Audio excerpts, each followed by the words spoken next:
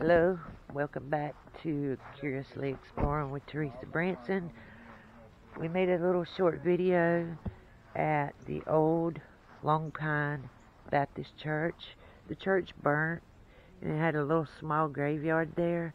It only had 35 members at that church. I've been researching and trying to figure out what happened there. Can't find any information on how the church burnt down or anything or when it burnt. The only thing that I seen was something about 1908. Well, today we're right down the road from that cemetery and where that church burnt, and we are at the Long Pine United Methodist Church. Now, this church was organized in 1700, and the church was actually built. And I really wish we could go in, but I don't think that it would be unlocked. But this church was built in the 1700s, and it is the oldest deeded church in the state of North Carolina. This church is kind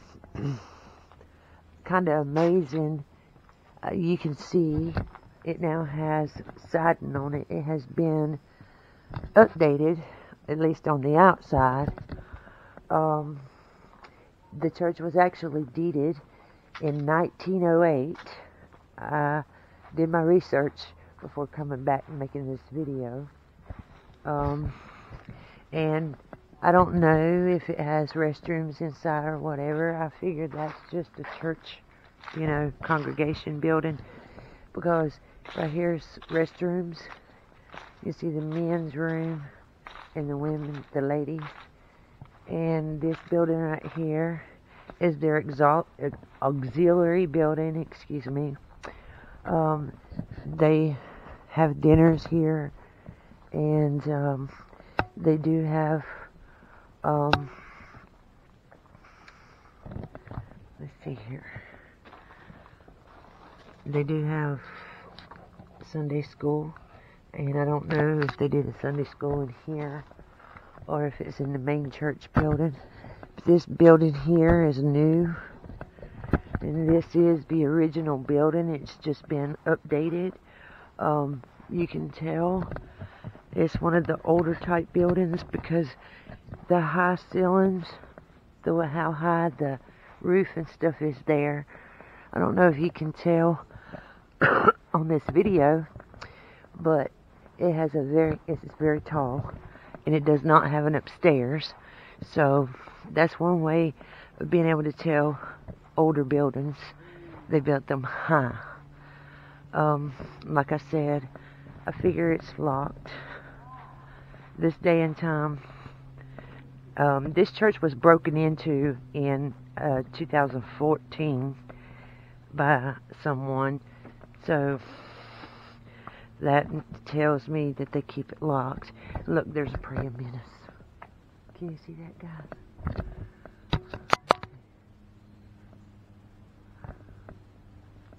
It's a praying mantis. Or a live walking stick one. I'm not sure which. I don't even know if there's any difference or anything. So now we're gonna mosey on out here to the graveyard. There's table things out there. I'm not sure what that's for, but this is a Long Pine Methodist Church graveyard cemetery. Two separate churches with two separate graveyards, so we may do spirit box at both.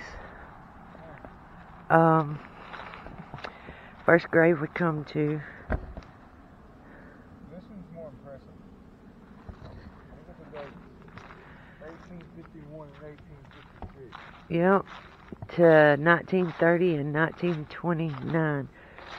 Don't walk on graves, please. I'm not. I'm in between them all. This church was established in 1700. 1700. Well, no, the building is actually old.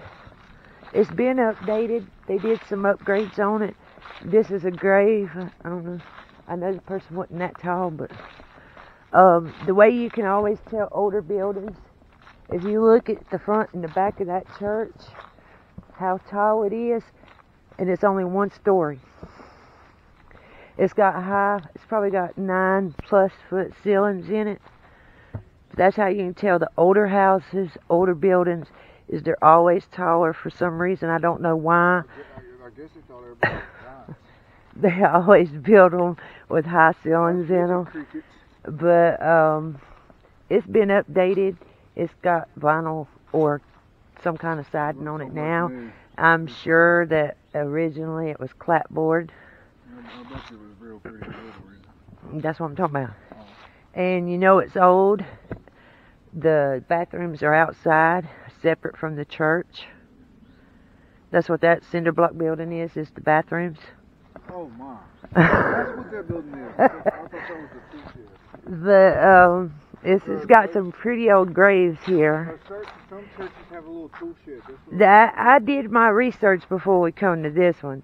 The actual church was built in 1700. It was established in 1700. That don't mean that the building was actually built in 1700. That means, because a lot of people are very confused. The church is that's just the building. The actual church is the congregation. So the congregation of the church established in 1700. This church was deeded in 1908. Now I don't know if that means that the building was built in 1908 or if they just finally deeded it. But this one right here's 1855 to 1924. Hold up. Okay. 1855 to 1940 and 1848 or 46. Can't really tell. Hold on. To 1924. That is definitely sick. And this is probably a baby. Yeah. Oh Lord, that one's two people. 1916 to 1921. Which way he's buried. But that's a massive one. He was 5 years old. William was 5 when he died. That's sad. Yep. But I do have my dowsing rods with me, and we could use necrophonic or the regular spirit box. Yeah, the only one I can use is necrophonic. But I don't have my Bluetooth speaker with me. This one have a date on it anywhere? It's Watson. Huh? Nancy Jane Watson, 1852 to 1935. You're not recording? Yes, I am. Well, it don't look like it's I am. I can't tell the date on this one. Yeah, her phone didn't look like it was recording. It ain't a phone, it's a camera. I'm not sure how these graves are. I really don't want to step on nobody's grave.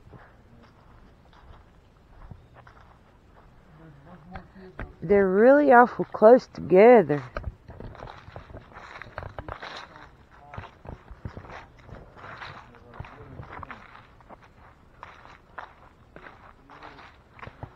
This one must be relatively new, 2004. I wonder why they ain't no. Look how.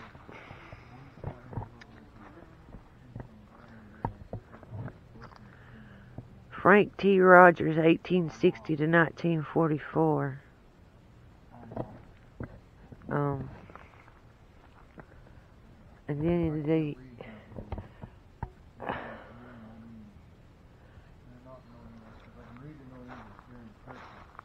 Why are they putting these in cursive, man? What's that slanted one say? I'm not even going to go 1862 to 1893. Where? That one up there is slanted. This one? No, that one up there is slanted. This one? It is Ella Watson, wife of F.T. Rogers. I can't read none of these. April 16th, 1862 to July 1st of 1893. So they were 61, I guess. And this is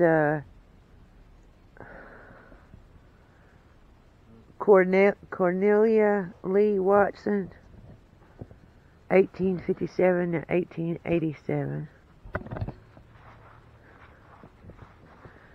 Michael Watson, born December 22nd, 1805, died January the 2nd, 1884. Them are fairly new. Them types are really popular here. The ones that's just like... There's a whole Watson family right up in here. Look, the big Watson main statue over there. Yeah, well, I'm just going to tell you, I really think they put a lot more effort in the older tombstones than they do the newer ones. I don't know. I mean, a lot of them's prettier. A lot of the older tombstones are prettier.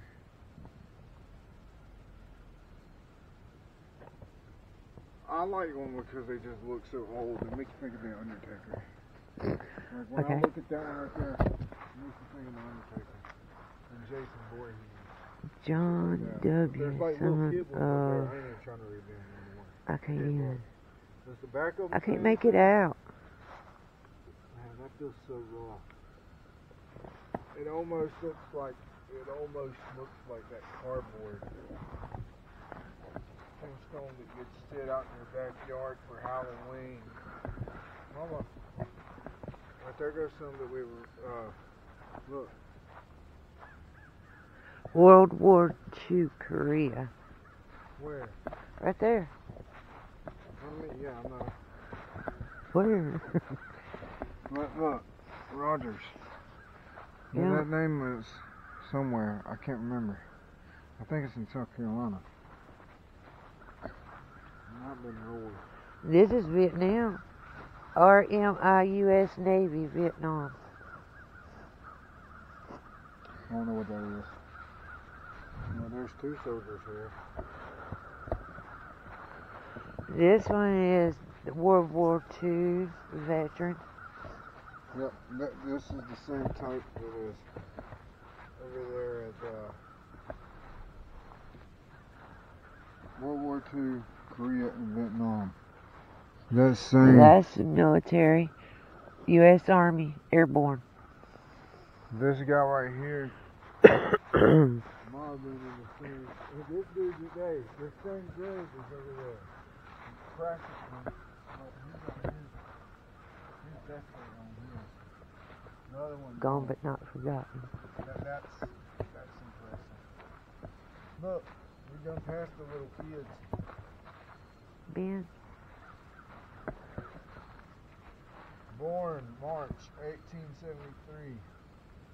Died 1905. Now this is where you know that they were back in the Western years. Okay. So come here and tell me what this means. Now the one with the little cross, that is back in the cross. That's the Nazi symbol. No, that's not. It's got like a Confederate flag carved in it. Mm-hmm. If anybody knows what this is, if this knows what this signifies, comment below. I'm sure it has South Carolina. something to do with service, 1861 to 1865. Confederate. D.O. Something, I don't know, it's dirty. It does look like a military thing, right? Probably put a Confederate on here.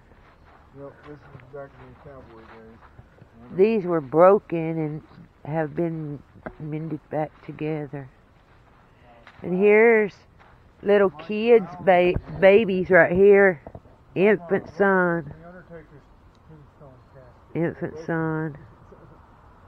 Betty Lou. Hey, that's Granny's name. No, it ain't. Lou. Yeah, it is. Betty. Daughter of. Oh, no, I'm gonna put that right there real quick. That baby only lived 2 months and 3 days. And them other two, well, that one back there must have died at birth or been born, stillborn. And then that one only lived a day. Oh, that's sad. Mama gets touched by these at the counter that she really doesn't need to see. Here's a Vietnam veteran. I'm about to go take y'all to a grave. Veteran? That's cool. Well, that's probably military. It is. It's a veteran. Vietnam veteran. And this is World War II veteran. Yeah, his is older though. He got that ancient history. He must have went when times was rough. I'm trying to get over there to that one. That kid died at 8 years old. What about this one? I don't know. It just has the 1922 on it. Was that the year that his one hand did? I don't know. Now this one right here, kind of like, from standing here, it looks like there's a head there. It's like a person standing up, straight up with a head. I'm even recording. Yeah. If y'all see that, let me know. It looks like a person standing up, that white piece with black around it. Huh?